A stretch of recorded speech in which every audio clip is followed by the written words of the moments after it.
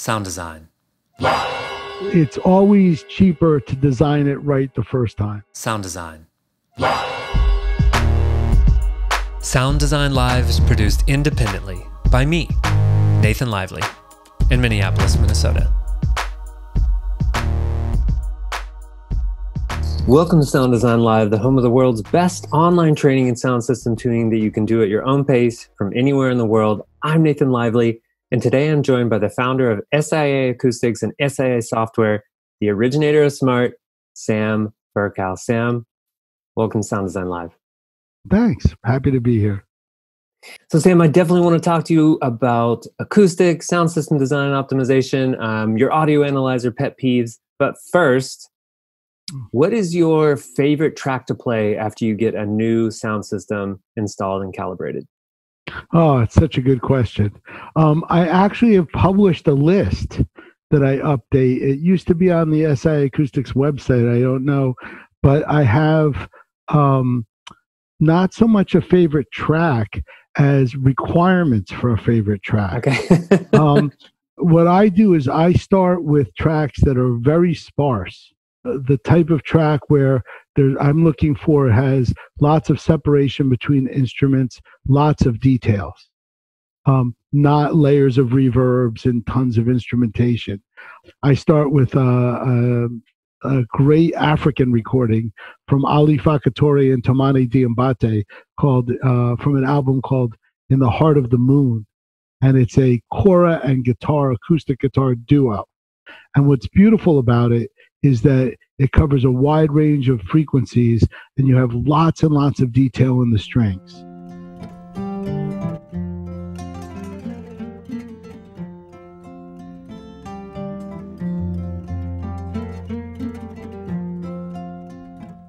There's a Diane Reeves recording from a movie soundtrack that it was an Edward Murrow movie called Good Luck and Good Night. And it's One More for My Baby, One More for the Road, a really beautifully recorded wooden bass where you have lots of string sound and that great wooden bottom and her voice, which is a little sibilant and wonderful. And you start to recognize immediately whether it's too sibilant or whether the bass is boomy. And if you feel that wooden sort of wonderful sound and the articulation of the strings.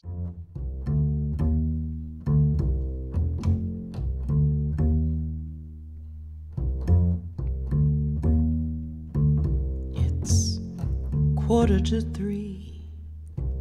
There's no one in the place.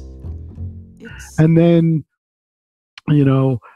Galactic has a track called Black Eyed Pea, which has great snare drum sounds. Stanton Moore being one of my favorite drummers.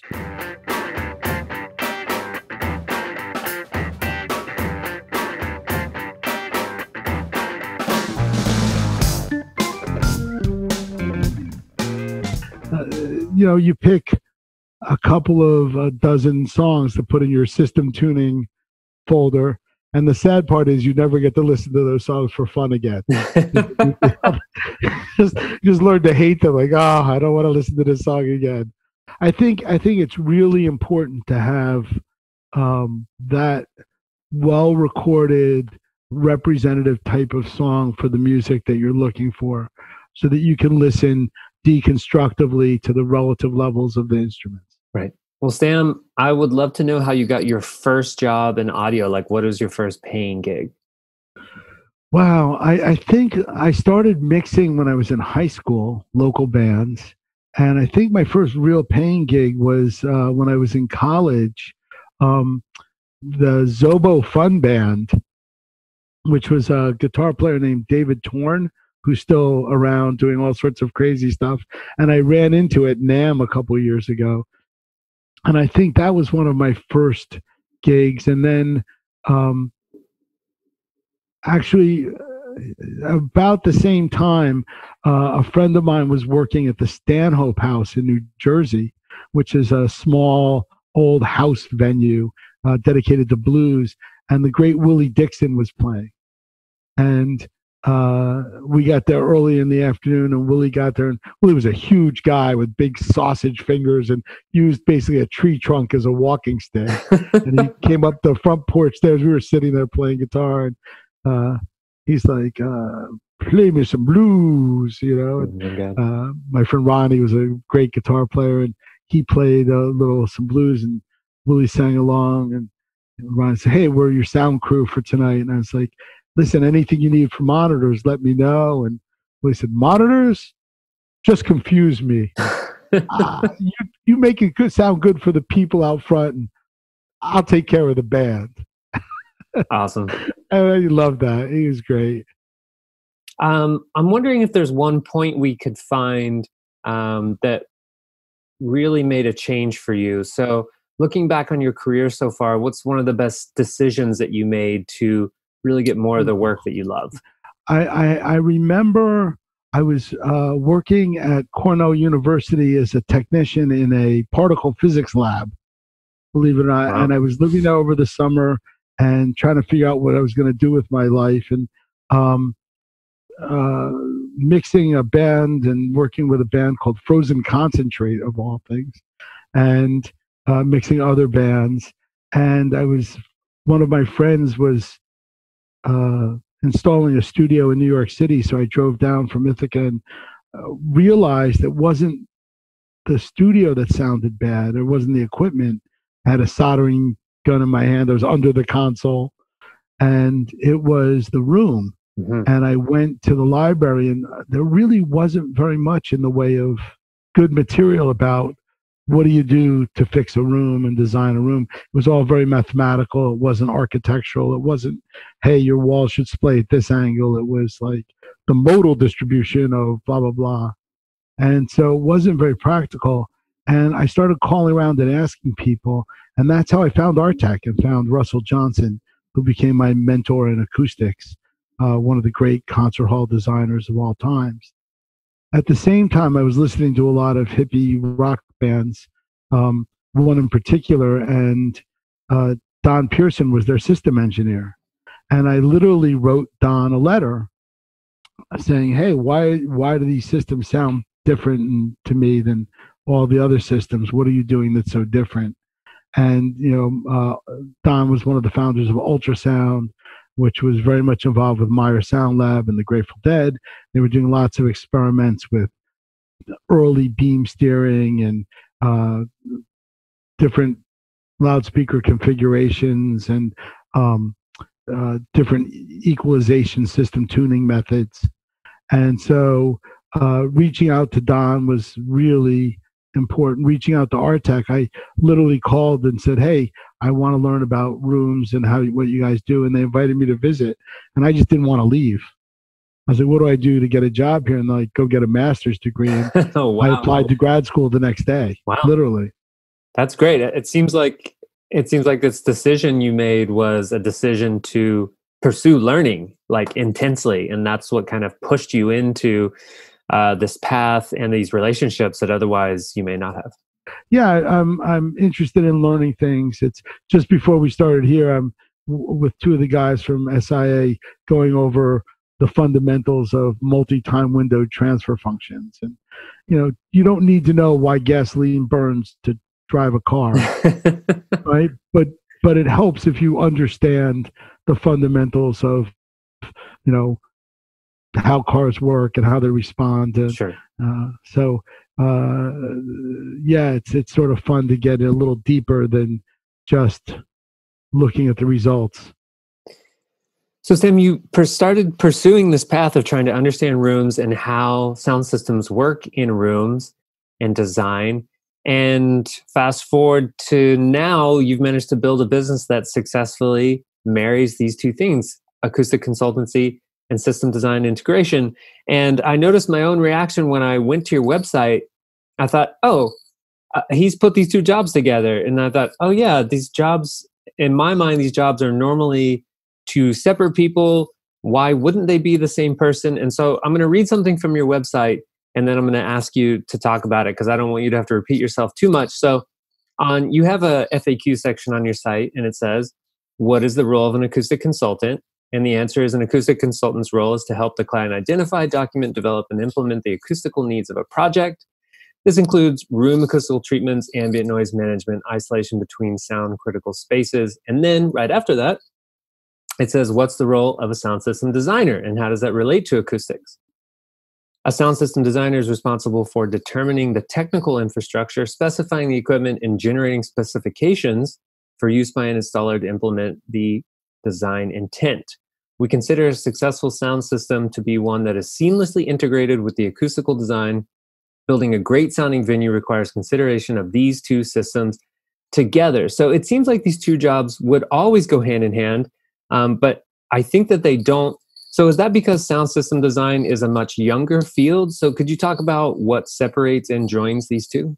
A lot of it has to do with the availability of tools. System optimization tools, when I started out, were incredibly clunky and expensive. The first, measurement tool I saw was a TEF machine. And, I didn't understand time delay spectrometry, and I tried to understand it, and it was way complex. And when you started saying, well, how does this relate to setting up a sound system? People would give you different answers. But at the end of the day, I think the big question for me was having to talk to two people, Alexander Yule Thornton II, we call him Thorny, and Don Pearson. And both of Thorny was the sound system designer for Pavarotti and the Three Tenors. And Don was the system engineer for the Grateful Dead. And their job was to get a system up in the air, off the trucks, up in the air, and then ready for sound check at 4 o'clock or 5 o'clock. And they had a 30-minute window to set delays and EQs, or a 45-minute window if they were lucky. And, Grateful Dead sound systems, even in those days, had 17 zones of loudspeakers.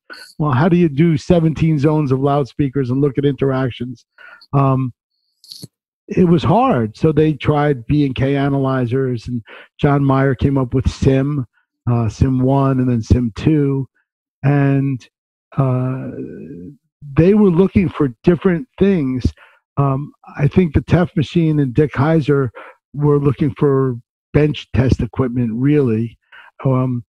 And one of the things that Russell Johnson had focused on was what was called coupled room design, where you had a concert hall with a main space where the audience sat, and then you had a secondary chamber that wrapped around it. And some of the examples of this are the Meyerson Symphony Center in Dallas, Birmingham Symphony Hall in Birmingham, England, the hall in Lucerne, Switzerland, the hall in Philadelphia.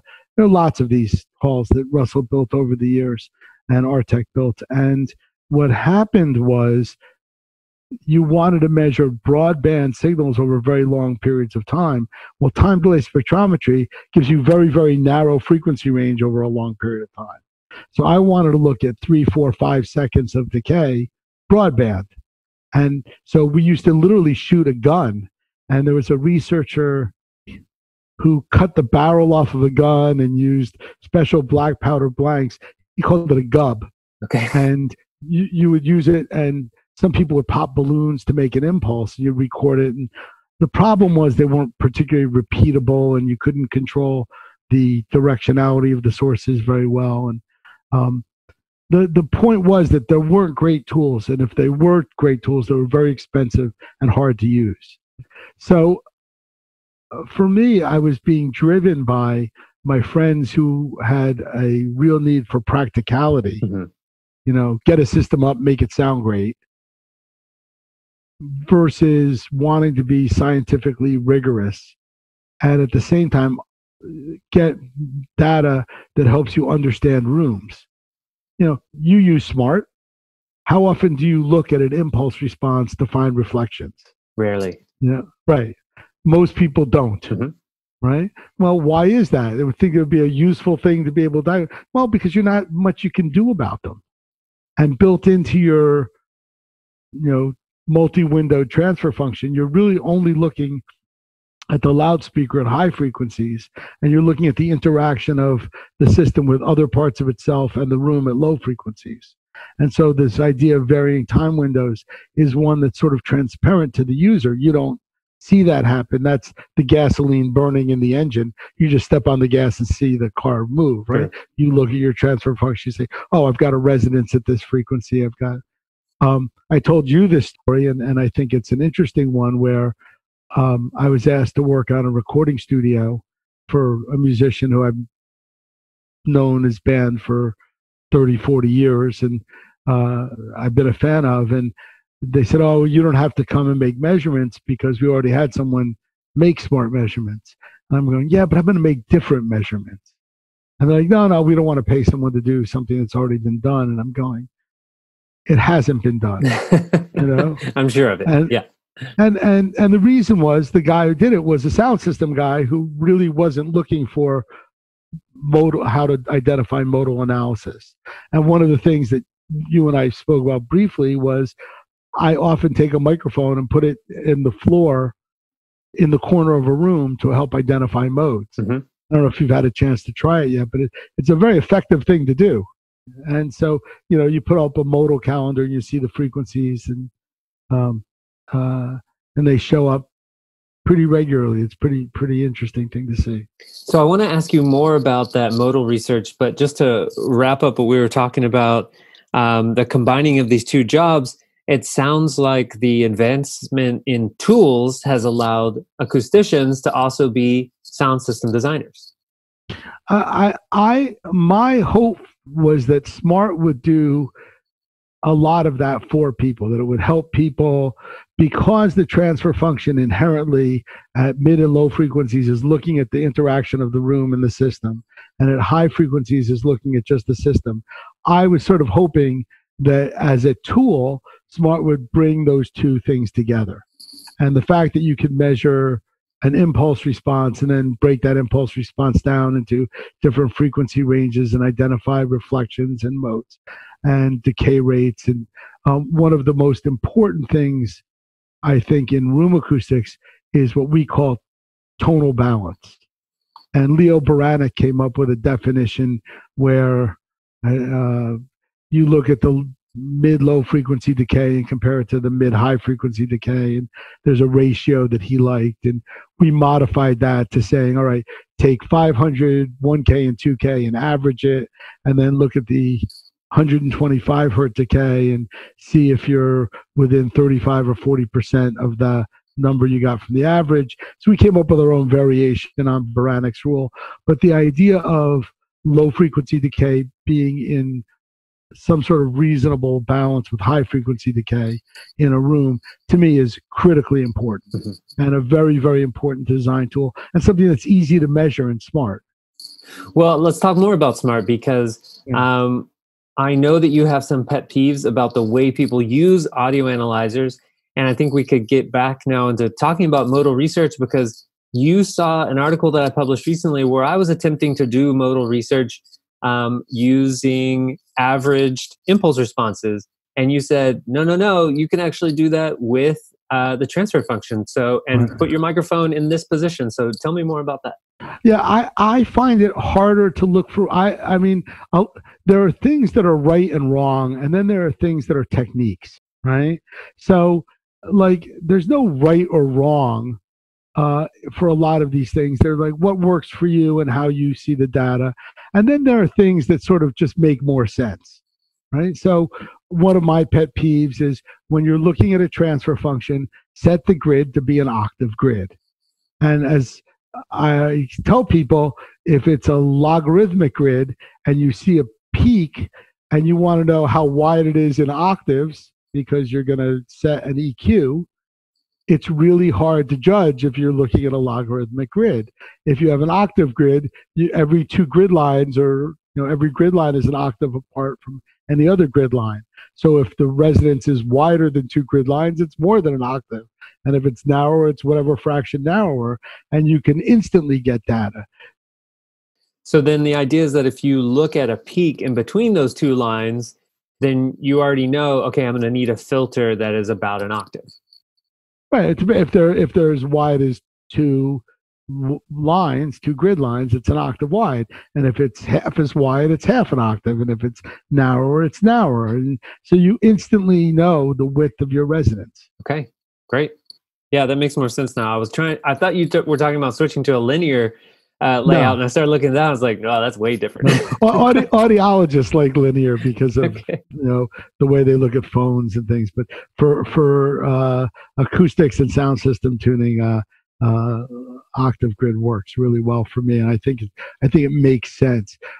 My biggest pet peeve is people looking at the screen and not listening, and I hear that all the time. I mean, people go in and go, "Oh God, another guy is going to stare at a screen and not listen," and I mean, I just won't. I don't want to do that. If I have to be in a separate room, like a control room, for example, I walk out and listen and then come back. And, ideally I'll have a wireless control of my system parameters. But, I'm always using the tool to help my mind and my ear understand what I'm hearing. Mm-hmm. There are things that are quantitative, measuring delays. Like, you don't have to go out there, you measure the delay, you line it up. Right, you check the levels, you look at the EQ, you look at the frequency response, you look at the impulse response. You don't need to be in the room to check the delay times. Any other pet peeves you wanted to cover that you see people out there doing, or you used to do yourself? Yeah, I guess there's one pet peeve is not differentiating between the acoustical crossover point and the electronic crossover point. Oh, sure. And so one of the things that I like to do with Smaart is go high, mid, low, sub, right? I like to go band by band. Now, with a lot of today's self-powered speaker systems, that's hard to do, right? And even going zone by zone in an array is hard to do because the array reacts differently. Its directionality is a function of all of the low frequency drivers being on, all of the mid frequency drivers being on, and only the very high frequency drivers are acting independently. That's even changing with these immersive arrays and with these adaptive arrays, which are a whole new fun technology that we've been playing with a lot. The ability to look at how the subwoofer crosses over is not just a function of the crossover frequency in the electronic crossover, but is a function of the relative level of the subwoofer and the low frequency device. Mm-hmm. So if you have 80 hertz as your de facto crossover point and your subwoofer is at 6 or 8 dB above your low frequency device, your acoustic crossover frequency will be much lower than if you turn the subs up 10 or 12 dB more, like for a heavy duty rap, house, EDM type show, right? So what you've done is you've kept the electronic crossover at one frequency and slid the acoustic crossover frequency up by changing the gain of the subwoofer relative to the low frequency device. And I think people might want to be more aware of that. I think you create a lot of mud in those cases by having the subs go so much higher. I actually like to go and do outside the bandpass EQs on the subwoofers to cut out those frequencies that are interacting to make deeper crossovers. Interesting. And reduce the amount of energy that the sub and the low frequency device might be both generating. Mm-hmm. Sam, is it cheaper to make a room quieter or make the sound system louder? That depends on the type of music and the budget, and that's such a loaded question. I know. For classical music and for acoustic music, new acoustic music, I think having rooms that are relatively quiet is really important. Jazz at Lincoln Center, like NC 5 or 10 or something crazy. The subway's below it. It's on, the whole room is floating inside the Time Warner Center. The SF Jazz Center didn't have that type of problem of the subway, but we had traffic, and they have a glassed-in room, so we built and floated the Joe Henderson Lab, but we didn't float the main venue. We just took great pains to isolate all the penetrations. So I think for rooms where tone and nuance and musical interaction are really important, and particularly classical music, where the audience gets quiet together, being below NC20 is really important. For a rock and roll room like Brooklyn Bowl, where most of the shows are in the 85 to 105 dB range, does it really matter if you're NC30? No, I think it's fine. But you don't want to be NC45, and depending on how much you're broadcasting and how much noise there is on stage and how much recording you're doing, ambient noise does become a big issue. And so trying to balance the cost of making things quiet with the cost of the function of the room is really a bit of a game, a bit of a balancing act. I think making rooms quiet makes them sound better. But if the show is 110 dB, I don't think it makes any difference. And I'm sure you've seen rooms go both ways. If there's a limited budget, that budget might be best applied to making the room quieter and working on noise isolation or acoustics. And sometimes that budget might be best spent on a new sound system or a split of both. Yeah, I mean, it comes down to the function of the room and how much it impacts. We had a client who wanted to build a television production studio recently.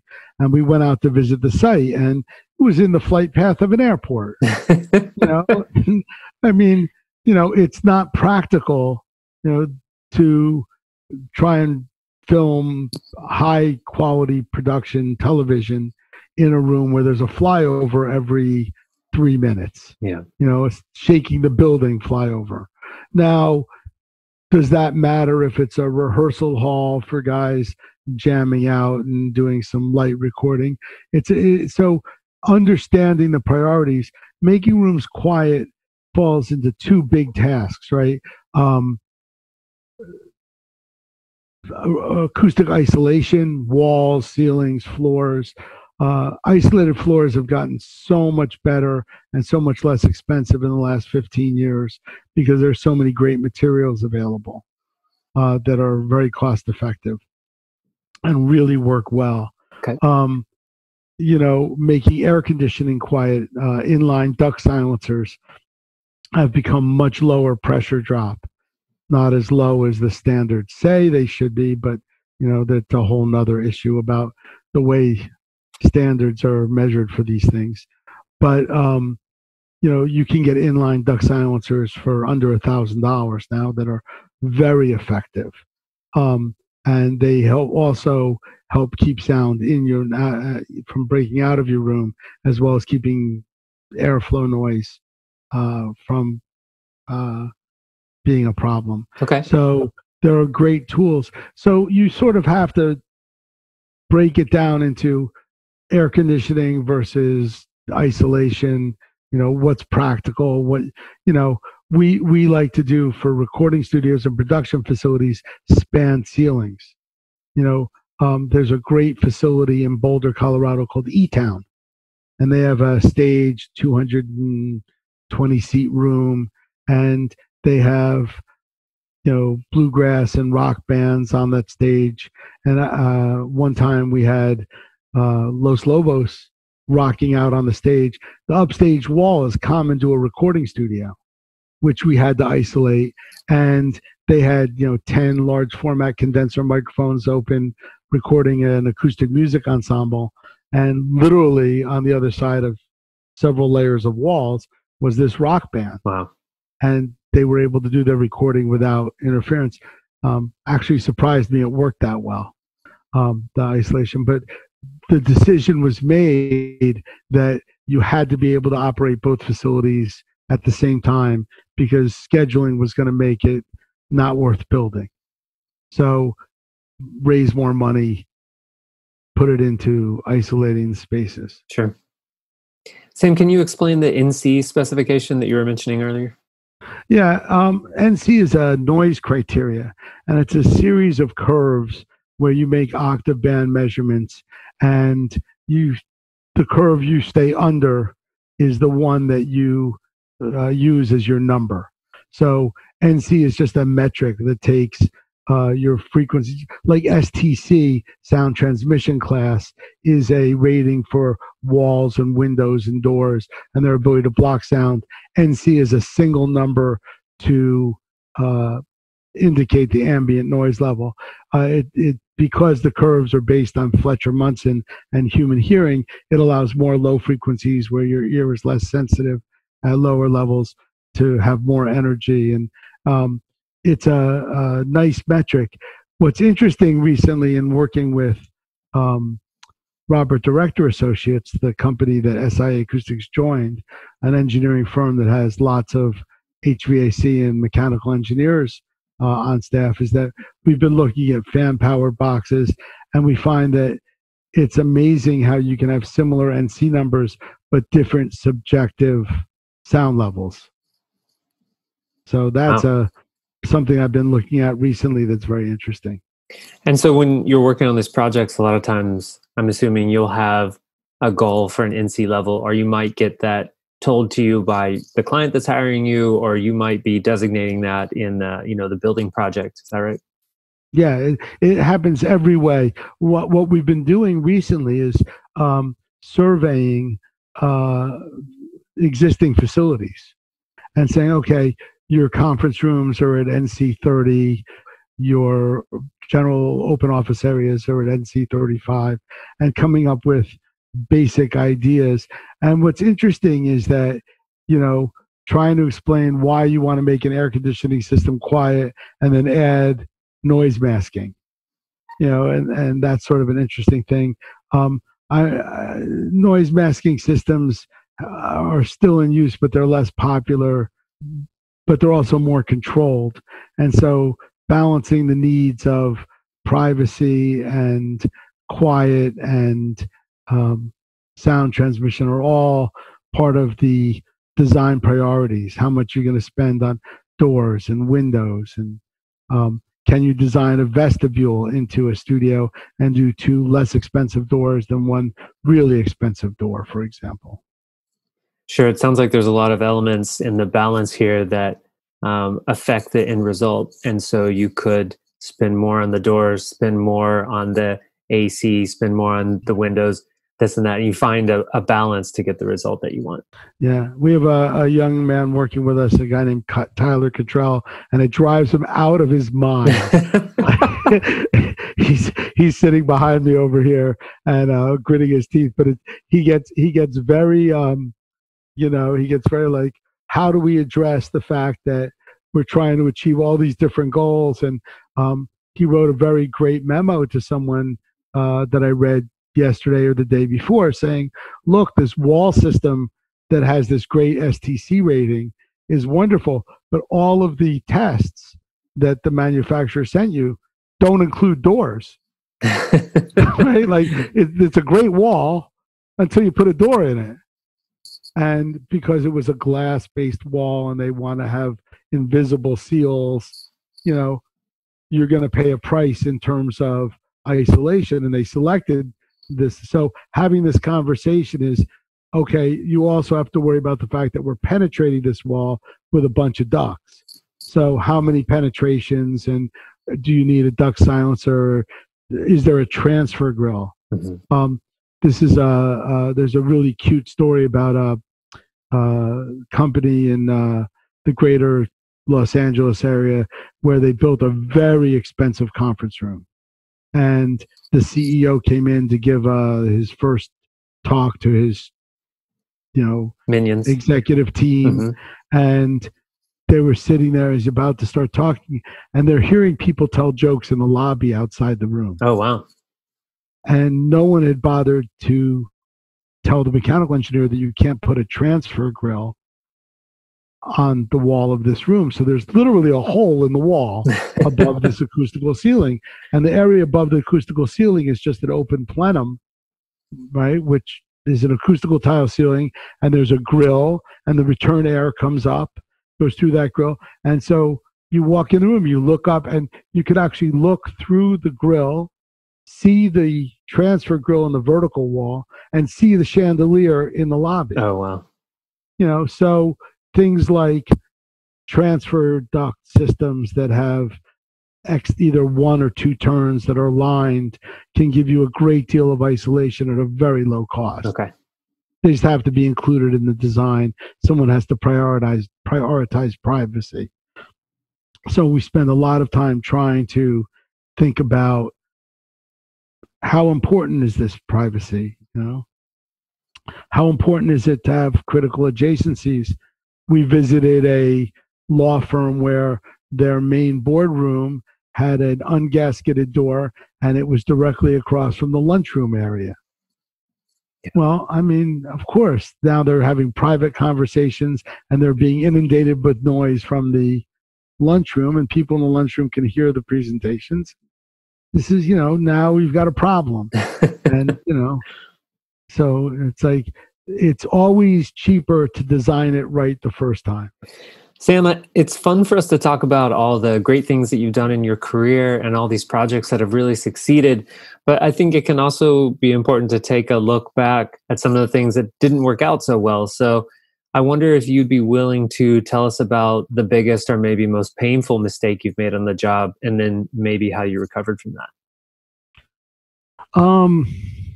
We did a large event for a large church group. And I don't know if this was really our fault, but they sent us a map of the seating area that we were supposed to cover with a sound system, and then put 5,000 more people in the areas behind the stage, and no one told us. So there's no loudspeaker system covering these areas. And that's a nightmare, because there's not, what are you going to do? Sure. Like, you can't make more gear magically appear. So what happened? Those people didn't hear. Uh-huh. I mean, it was, we were asked to provide a sound system to cover X area, and we did. And so the mistake you made was not reading their minds and telling the future. Right. I mean, I think that at some point or another, you have to be aggressive about asking the questions. Are you sure there are not going to be people here? Right. Like, I mean, I guess that's one of the most frustrating experiences I've ever had, because when you're there, you just feel horrible. Sure. You just feel terrible. Okay, so Jason says, does he have any advice and or opinions on using FIR filters in system design and optimization? What is an example use case? I love FIR filters. The challenge with FIR filters is delay. Complex FIR filters that address low frequencies introduce a lot of delay. That's the big problem. You start running into lip sync problems with video.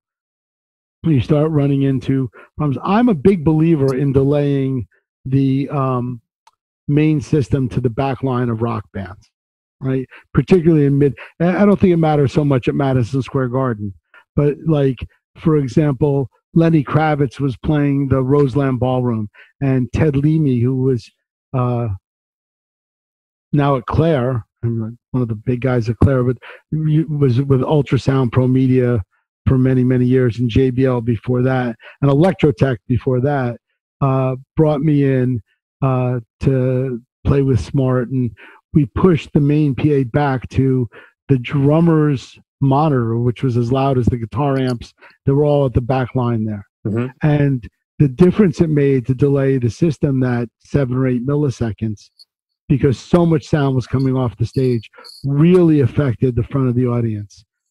We had a similar experience when I first met John O'Leary and the guys from the String Cheese Incident when they were doing shows in Boulder, and I taught a Smaart class up at Wind Over the Earth and at Air Show Mastering, and we went down and pushed the PA back and aligned it with the back line of the band, and the people up front weren't stopped hearing two snare drums. Right? So, because they were playing 1,000-seat or Boulder Theater or Fox Theater, one of those. So, I mean, I don't have a problem adding delay. The problem is that the power of FIR filters is that you can do very complicated minimum phase filters that match the response exactly that you want to get rid of, but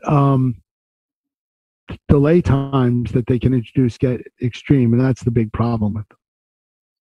Qual Tamak says, what are his thoughts on immersive installations and their future? Will it last? So I'm not sure exactly what he's referring to. Do you have anything to say about that? I do know what he's referring to. I think that the people at the leading audio companies are looking for ways to make the audio experience in concert venues more like the movie experience. And the folks at Acoustics with their Lisa system, DMV has a similar system. I think Meyer has a similar system, where you are not just panning, but you're creating a series of energy distribution models that you put 5 arrays across the front, and then arrays on the side, arrays above, and your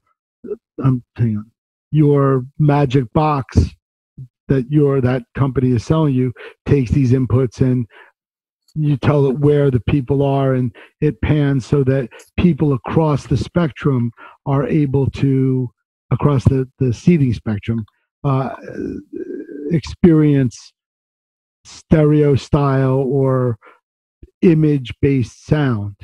For playback-only systems, like in dome seatings, it can be a really exciting experience. There's a dome in LA.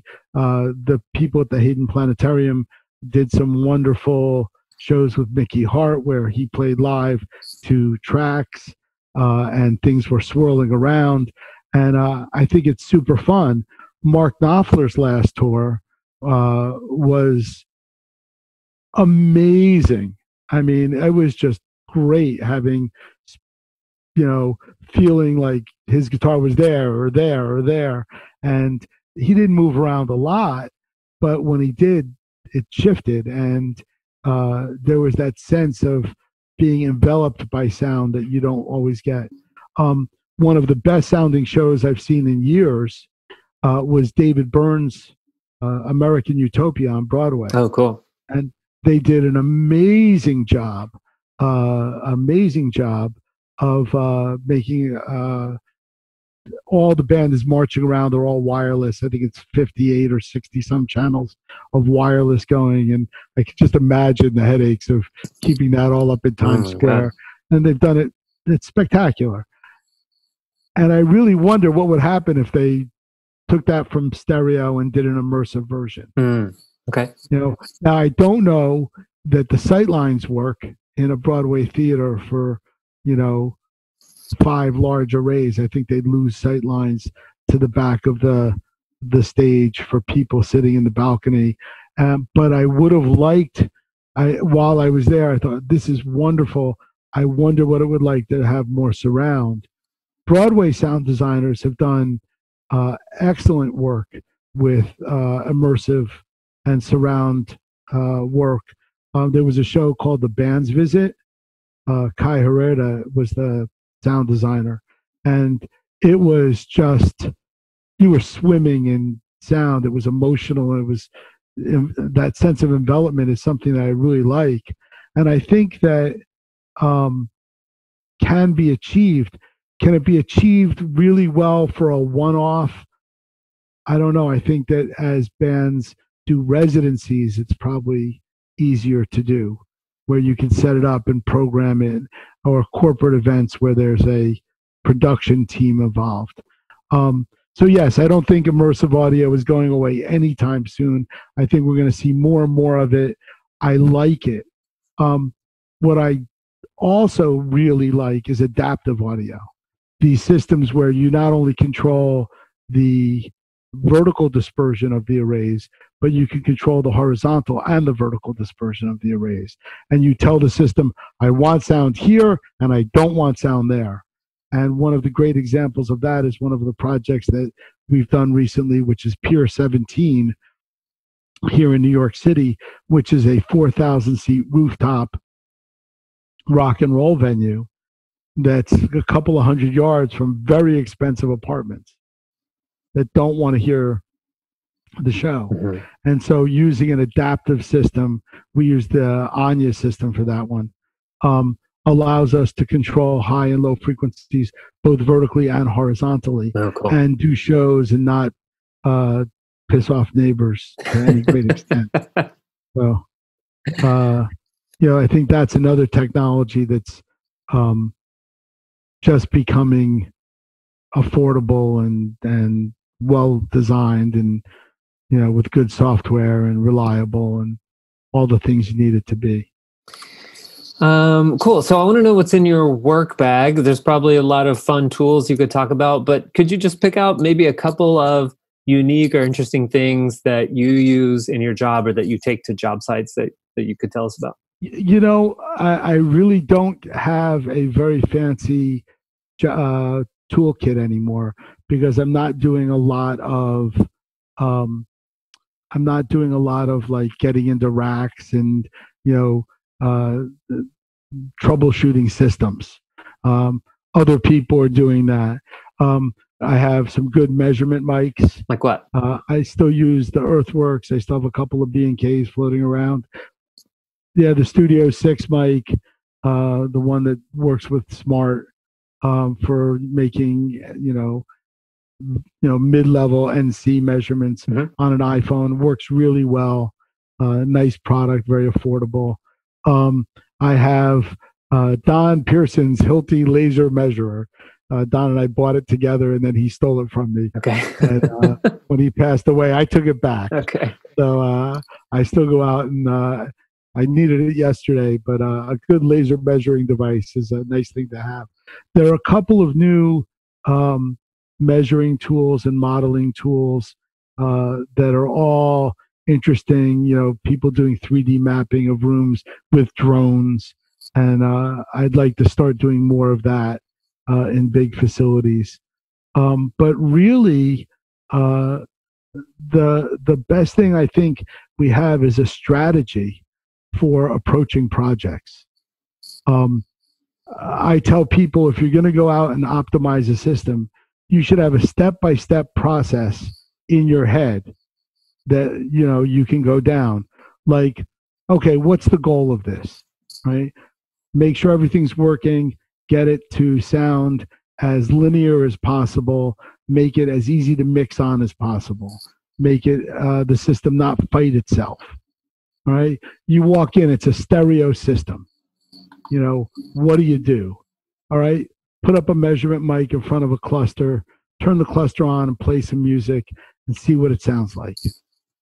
Measure the cluster on axis, just the right side, right? Maybe you look at it in 2 or 3 locations. See if there's anything looks funky. Bring the highs, the mids, is everything in polarity, the different bands, right? Turn the subs off, turn the subs on. Are they combining properly? Do they look like there's a reasonable amount of overlap? Get that cluster set up. Move to the other side, listen to it. Do you hear any problems? If not, copy your settings from the right over to the left. See if it sounds the same, if it measures the same, right? If it does, take your initial measurement spot on your right cluster and measure with both clusters on and see how they're interacting. All right, so this is a process, a measurement process that we have, a step-by-step process. Are the speakers in zones? Can we turn off highs and lows? Are there front fills that need to be delayed in? And are there delay speakers that need to be timed in and EQ'd? How loud do you want them to be? There's a lot of talk about things like Haas effect. I'm like, just get them on time. Yeah. Right? Just get the time dead on. Don't make it complicated. Right. Look at the EQ of the system with the delay speaker off. then look at with the system on. I carry a rubber mallet with me. Believe it or not, the company calls it a deadhead. Uh-oh. Which always cracks me up. I'll send you a picture. I kept the sticker that says deadhead. I use a rubber mallet to bang on walls. We recently worked on a very upscale auditorium that does both live events and projection events. And so they have a very high-end loudspeaker system.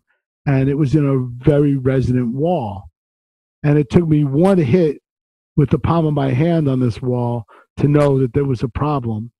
And I took a rubber mallet and I hit the wall, and the wall went bong. Wow. Right? You know, there's no isolation between the loudspeakers and this wall. They're sitting in recesses. There's no treatment in the recesses, you know. Sam, what is one book that has been immensely helpful to you? I read that question. You sent me that question, and I was trying to come up with a really good answer. And I was going to say Love is a Dog from Hell, a collection of poems by Charles Bukowski. Okay, sure. You know, I use all of, I have a half a dozen acoustical reference books. They're all great. The first one I got was Sound System Engineering by Don Davis. There's a bunch of them that are good. Bob McCarthy's books are well worth reading. You know, it's funny, language in audio changes from book to book, where the crossover region is what I call the overlap, the coverage overlap region. A crossover is a frequency dividing network in some places, and it's a overlap of coverage area in other books. But more importantly than any book was understanding the priorities of people who were using rooms, doing shows. You know, if anyone had acoustical influence on me more than anything else, was working with Russ Johnson and listening with him. There was a great recording engineer, Helmut Colby, a CBS Masterwork engineer, and he could ruin any record for you. Like, you'd listen to it and he'd point out all the flaws in the performance. Oh, man. And I got to mix an Ali Jackson record, which featured Wynton Marsalis. And I had worked on the mixes for a while, and I brought it to Bruce Botnick's studio. And I sat down next to Bruce, and he was able to make the mixes 1,000 times better than I had in the hours I had spent on it. He, in 15 minutes, had the mixes so much better than anything I could have accomplished. You know, I felt like a neophyte. The late, great Ed Cherney, I got to watch him mix a couple of things and listen and just go, wow. And so it was, you know, it was spending time with the needs, watching people who were really doing shows. When I met Rod Scoville, he had developed some tools to help him map his mixes from one console to another by matching buses. He had a little spreadsheet worked out with tabs. So he would put in, you know, what he needed, and it would tell him how many buses and stereo and mono for different consoles. I'm like, this is not a normal guy, right? This is not your normal front house mixer. So I've just been really lucky to pick the brains of people. And one of the great things about the acoustics and audio community is that while there are always people who are, it's not invented here, so it's not as good. And I ran into a lot of that with Smaart. There are just as many people who are, wow, you're thinking about that? Me too. Here's what I think. Here's, you know, the people who went out of their way to offer me help and support. Sam, do you listen to any podcasts? I do. I listen to a bunch of podcasts. What? Okay, I want to know the ones that you all like. What are the ones you listen to regularly? Like, you have to hear you know every new episode that comes out. Yeah, I'll tell you. I'm a regular listener to TWIT, This Week in Technology. This Week in Technology is a good overview of what's happening in the technology world, computers and you know, cyber issues and that kind of stuff. So that works for me. And of course you, right? Right. Oh, really? Every episode I gotta hear. Every episode I gotta hear. All right, Sam, where is the best place for people to follow your work? SIAacoustics.com is still active website. The Robert Director Associates website will link you to the SIA Acoustics website.